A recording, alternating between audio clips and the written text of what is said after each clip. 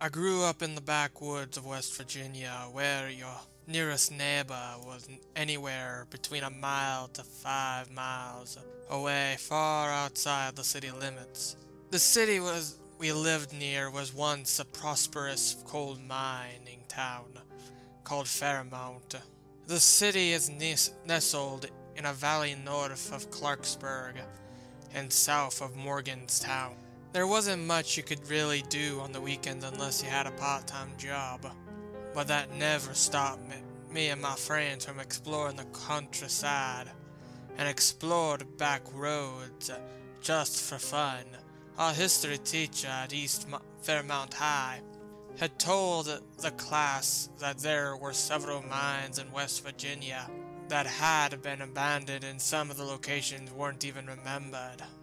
Places in the woods where there had been air ducts were covered over with the local plant life, and the original openings for the companies were blocked so no one could enter. What caught my attention was the story of one of the mines that hadn't been scheduled to shut down, as there was still plenty of coal to the mine. It's true there were many accidents that had occurred in the mine. One book documented the different accidents called "It Died in the Darkness." Come to find out, I had a family member in it, though his name and information was wrong. Kersey Grayston, no wife or children. Should have read Gracie Creighton, a wife and child. Back to what I was saying. The teacher told us that one of the mines had been abandoned suddenly. No one would talk about why it was abandoned. Those that would say something claiming that the mine had been caught on fire and couldn't be put out, like the mine fire in Centralia, Pennsylvania. We went to the school library to read books, to look for the mines that were said to be on fire. The mine that came up was in Whitehall, the Cone Mine. The location, it said, was just a little past the dying Middletown Mall. We waited till Friday night to go exploring the mines. The road was closed off to the public, but that didn't stop us. As we drove the deserted path, it started to get foggy. It wasn't like any fog I had ever seen. It smelled of sulfur, and the temperature of the still night air started to climb. My friend wanted to turn around, but I put my arm on his shoulder and told him this was just another one of our adventures. It was hard to see through the smoke. I had to put out a handkerchief to cover my nose just to be able to breathe. I turned on my flashlight and aimed it at what I thought was the entrance. It was a small building with a conveyor belt coming out of it, and the doors were wide open. The smoke dissipated as we neared the entrance. The temperature started to cool. It was just clear enough for me to put away my handkerchief away. The building was in despair and dilapidated, but held fast with the old machineries littered around the place. The mine started at the back of the building, which ended at the shaft where the elevator had been. I looked down the hole, but it was so black I couldn't see very far. I picked up a rock and dropped it. 1001, 1002, 1003. It hit the bottom.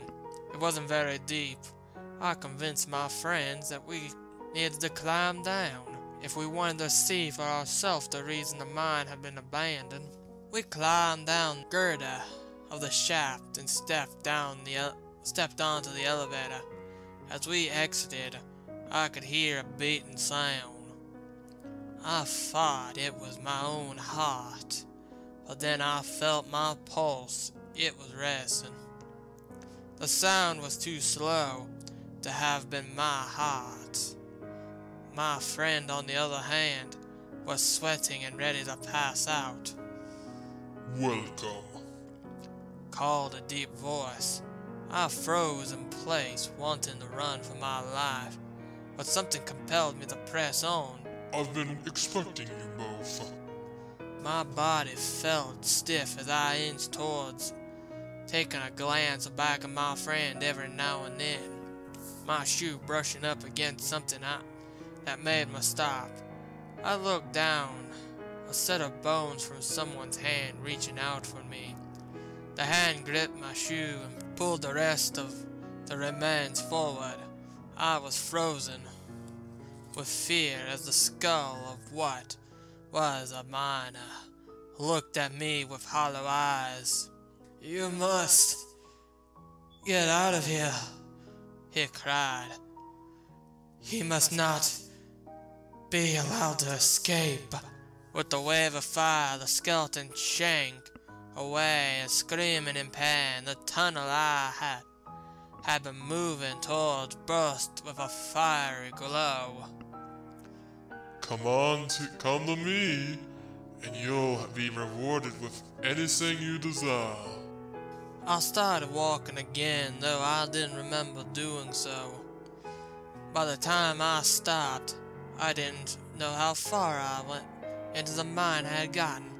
Standing before me was a wall of flames, where the face of someone could be seen. It smiled and spoke to me. That's it. Just reach out and turn the key. A key appeared in the rock surrounded by flames. There was no heat. Just as I was about to touch the key, the ground started to shake, pulling me back to my own thoughts. No, you must turn the key. The face yelled. I turned and ran back the way I had come.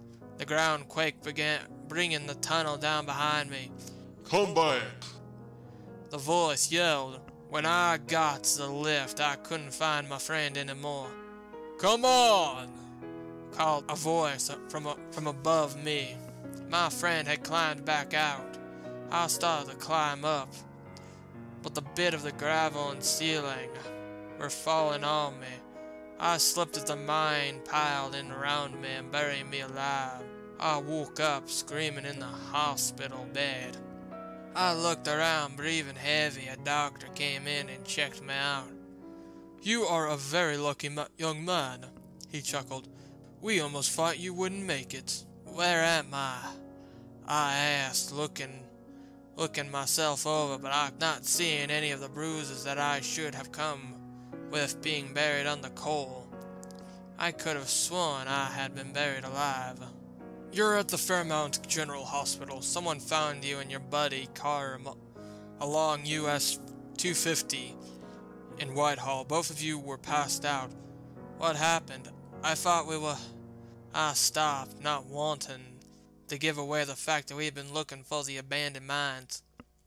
"You both suffered from smoke inhalations. The local area has been dealing with the fire in the mines near there.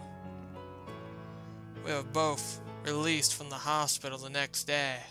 We never talked about what happened, and with good reason. It wasn't long after that my friend started getting lucid dreams. He would call me ranting about the gate and that someone needed to be set free. He told me I would be the only one that could do it. To make sure I would, he told me over the phone. "I know how to get to the other side of the gate. I trust you will be able to open it and bring me home." What do you mean?" I asked. "Come see me. I'll show you what I mean."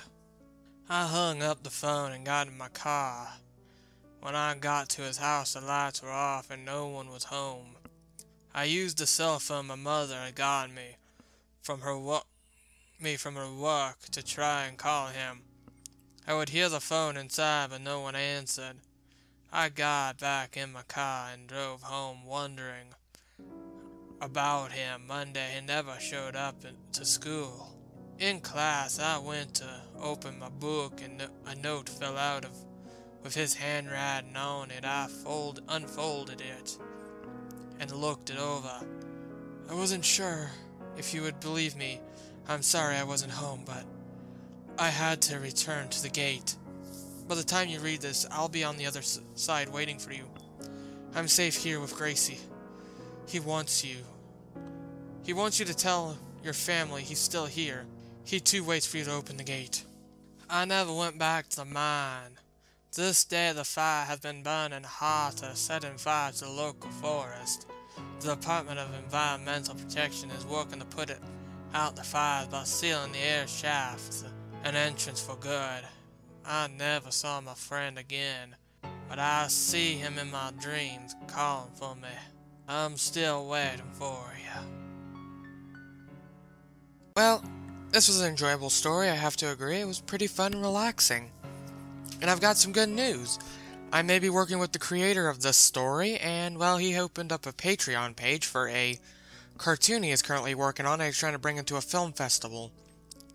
We're currently trying to find backers, and I will leave a link to his Patreon. If you feel you might be interested in it, well, maybe donate some money if you want, or just bring out and pass the news on to others.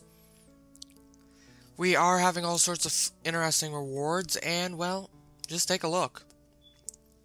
And later on in the next month, I will be reading some of the book that has inspired this animated short that's going to be created soon. I hope you have a great day, and, well, enjoy the Halloween season.